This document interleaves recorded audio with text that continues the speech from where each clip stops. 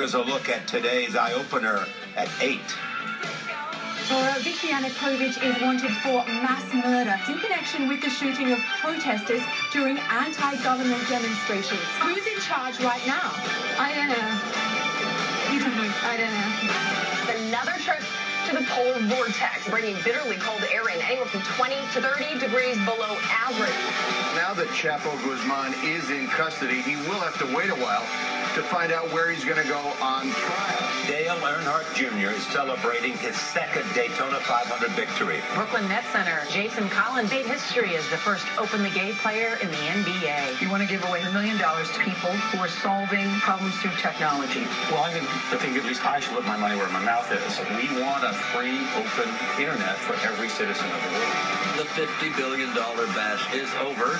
So what happens to all this stuff now? Despite the criticism, Russia finally got what they wanted the most, an Olympic-sized pat on the back. I didn't get to see much of the Olympics this year. Did you?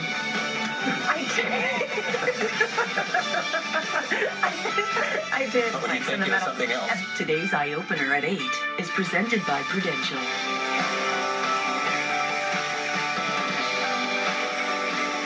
I'm Charlie Rose with Gail King and Nora O'Donnell. Ukraine's new government has put out an arrest warrant for the country's president. Reports say Viktor Yanukovych was last seen yesterday in Crimea. He walked away on Friday after a week of deadly violence.